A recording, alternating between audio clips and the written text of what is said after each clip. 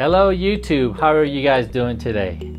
My name is Captain Darren. My amateur radio call sign is N4VFR. Now in today's video, I'm going to show you how I built my horizontal loop. I got this idea from a friend of mine. His name is Dom. His call sign is W4DOM. And he saw my video about my inverted L on the DX Commander. If you haven't seen that video, I'll leave the link above. And he saw how my roof was laid out, and he said, hey Captain Darren, why don't you put a 80-meter horizontal loop on the roof? And I got to thinking, yeah, let me give that a shot. I'm gonna give that a try, and first let me measure the circumference around the roof. And I did that last week, and it's approximately 154 feet around. Okay, it's not a perfect rectangle, so I just got an approximate length. I did some research with the horizontal loop for 80 meters. The formula is 1005 divided by the frequency, and that equals the length of wire that you're going to require to be utilized on your loop. With 80 meters, that came out to a length of 264 feet. I don't have that much space. That's a lot. So for 40 meters, I'm going to center the frequency to 7.2, and that came out to about 139 feet. And if I subtracted the 80 meters and the 40 meters, I come up short about 125 feet.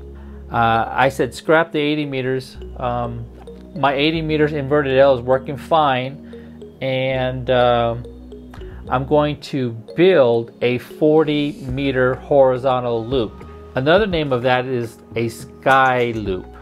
So that's another terminology you may see on the internet, Skyloop.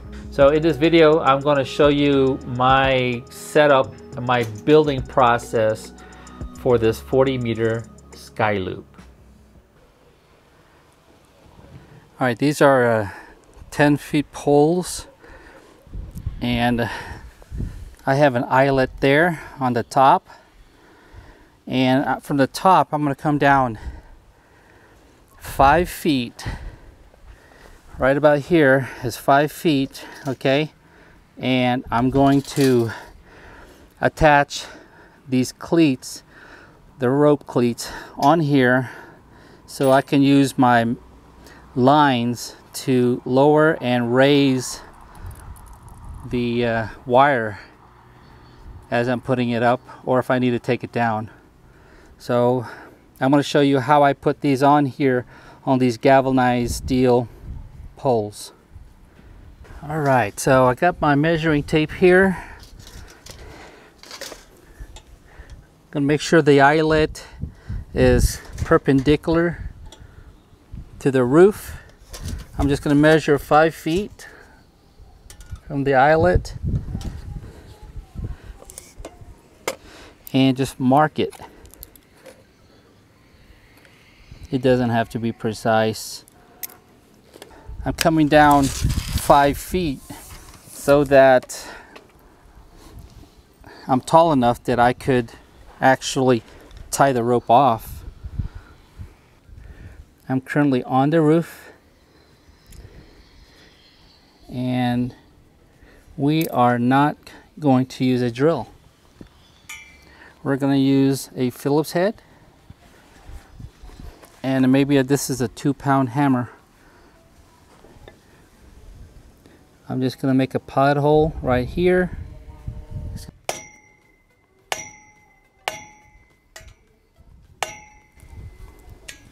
Okay, there's my pilot hole, and I'm going to screw these in. Okay, now make a mark for the second hole.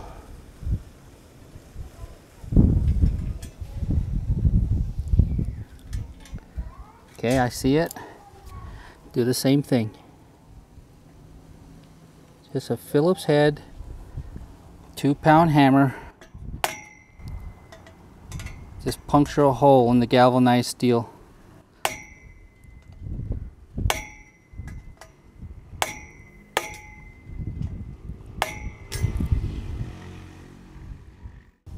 See, there's the hole, and I'm just going to screw it down.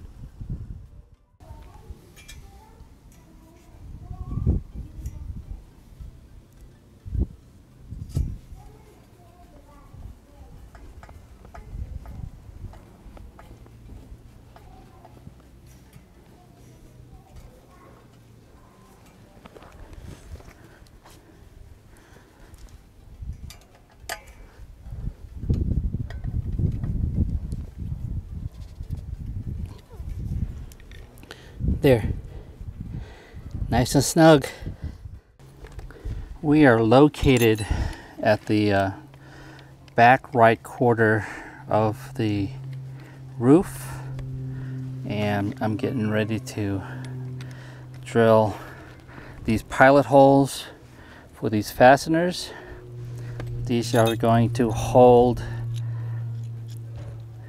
the clamps, and the clamps hold the 1 1/4 inch, or it's a 1 1/2 inch galvanized steel pipes. All right, gotta make sure I leave room here so I can tighten it down with a wrench, these nuts. So just eyeballing it. I'll go right here.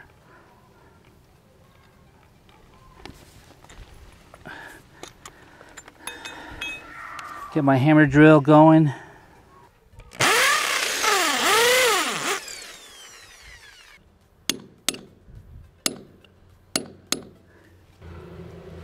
Alright, so I got the fastener in. It's made for concrete, and we're going to add the other 2 brackets.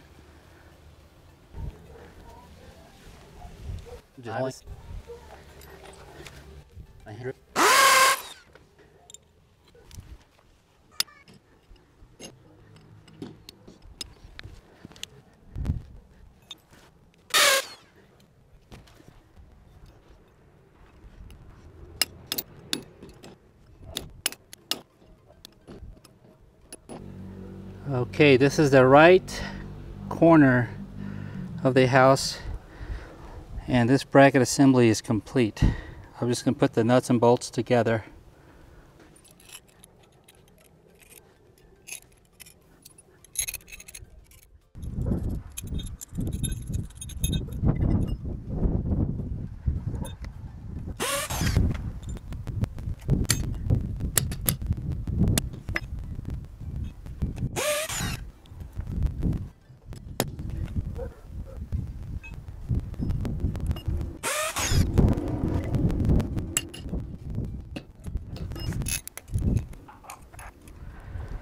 Let me give you an idea of how this is going to work out. We're at the roof. There's my 0.5 antenna. My axis, if you follow this coax or this Cat 5 cable, it goes into my access panel. Right now it's open down there. I'm going to feed the 4-to-1 balun on this pole. At this corner, it's going to go up 10 feet. I'm going to put the balun up at 10 feet, and that's pole number 1. And over here, that's going to be pole number 2. So let's go over there, take a look. There's my solar panel, and pole number 2 is right here. Again, the 0.5 antenna with the inverted L. I'm going to leave that up. If you haven't seen the video, I'll leave the link above for that. So coming from pole number 2, we're going to go to the back left corner of the house over these grate, and that's going to be pole number 3 right here. Again, 10 feet up. This pole here is my support. It's 8 feet. That's my support for the inverted L, and it ends right here. I think I could give it more attention, but not today. And this one here, this is pole number 4. This is the back right corner.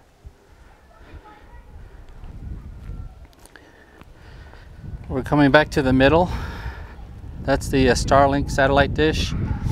This is going to be pole number 5 right here. And working on my way back to the front. This is pole number 6 right here. And then we'll complete the 40-meter loop coming right back to the front here where I'm going to put the 4-to-1 balun. So that's the look of setting up the horizontal 40-meter loop or Skyloop on top of a roof. I got my guy ropes. This is 3mm antenna guying rope, and I already measured out one of the ceramic insulators. I'm going to install it on the pole and see if this length is going to work. I think it's 23 feet long, and all I did was at the end I just tied a knot. Okay, so let me install that and see if this rope is long enough so I can reel up this insulation and the wire, antenna wire.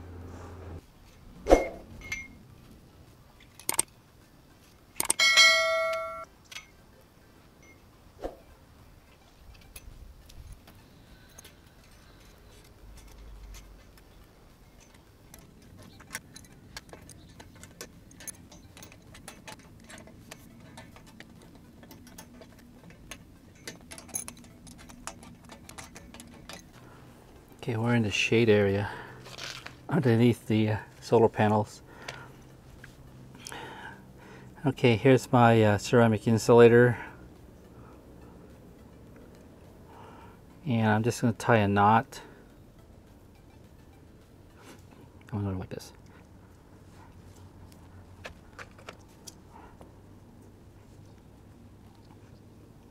No certain knots, it's just a square knot. I want it nice and snug so that it doesn't slip out of the grooves like this. So I'm going to tie it really close to the insulator.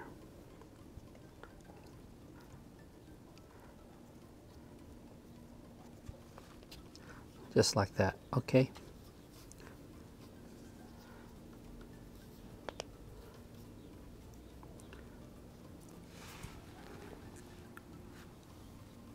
Now I want to take this rope and measure out 23 feet, cut it, and melt the ends so they don't unravel.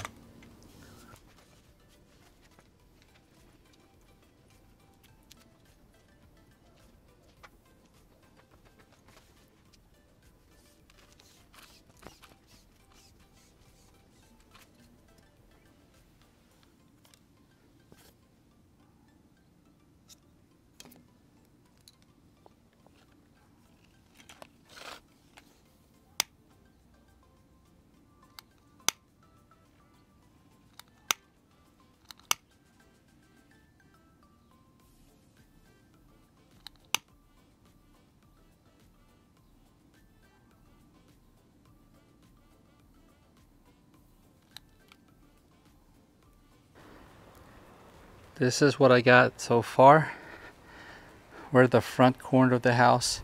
This pole that you see here on the deck, that's gonna be the support for the 4-to-1 balun from Balun Designs.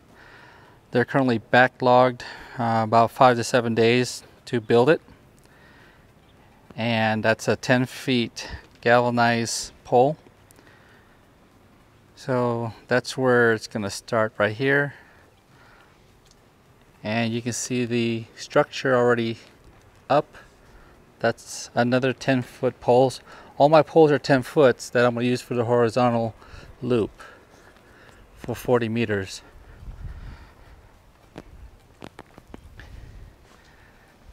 Okay, so I got the insulator on the floor, on the deck there. When it's ready to be raised, I'll raise it up there. And there's the remainder 2 in the back.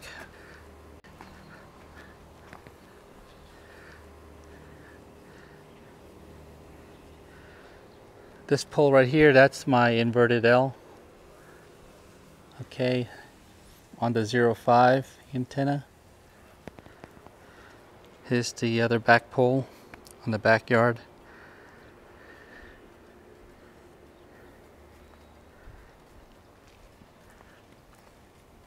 I decided to put another pole right here for support so it doesn't sag too much.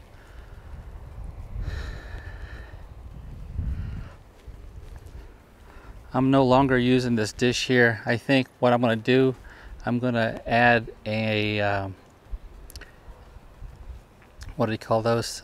A loop antenna, a receiving loop antenna with a rotator. That's for the future. And this is the last pole. So there's 6 supporting poles for this 40-meter horizontal loop. I was not able to completely finish the video because I don't have all the necessary parts to complete this project. That's why I have this part 1 of 2 video. What I'm waiting on is the mounting bracket for the 4-to-1 balun that's going to be mounted on top of the 10-foot pole, and also the 1-to-1 balun, and that balun will be mounted in the shack connected to an LMR 400, and I think that's going to be like a 35-foot run.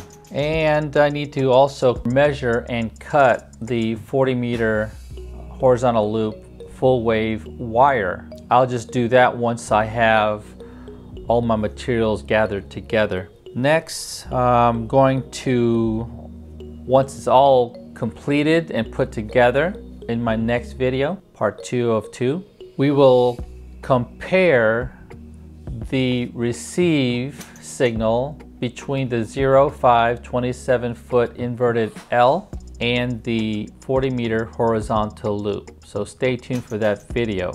Well, thank you for watching my video. My name is Captain Darren. My amateur radio call sign is N4VFR. Hey, and if you haven't subscribed to my channel, please consider to subscribe. It motivates me to make more videos for you guys. Until next time, 73s and have a great day.